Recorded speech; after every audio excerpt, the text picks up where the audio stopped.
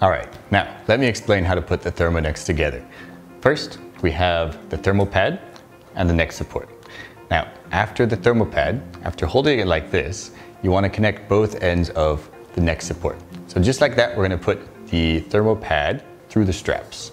So follow me as we put the first side through the straps, like this, and then the same thing on the other side.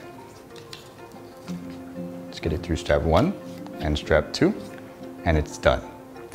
Now, after that, we want to make sure that the logo for the thermo necks is facing this way, and you can easily put it around your neck and relax.